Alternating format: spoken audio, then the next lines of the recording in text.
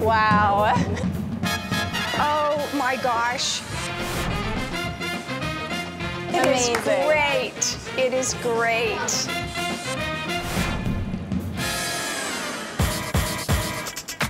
The tank's 36-inch round, 36 inches tall, and it's on a 36-inch stand. It's 150 gallons.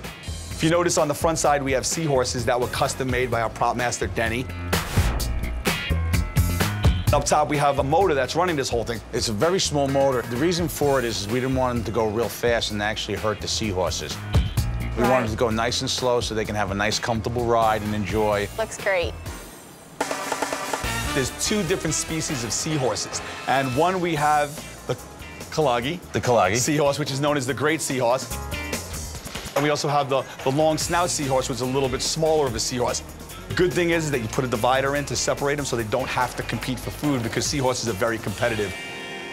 So, you know, one of the things that you guys challenge us to do is to make this interactive. Here's your speaker, there's your interactive button. Why don't you give it a push? Oh, you bet.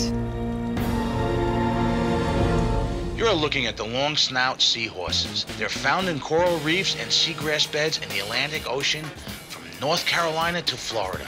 I love it. It's cool, right? Yes. You walk into this room now, this is what everybody's eye is going to go to immediately. It's going to have action all the time. We've hoped that, you know, everybody comes down here to see your brand new aquarium. And we hope you guys enjoy this for many, many, many years to come. We will. We can't thank you enough. I love it.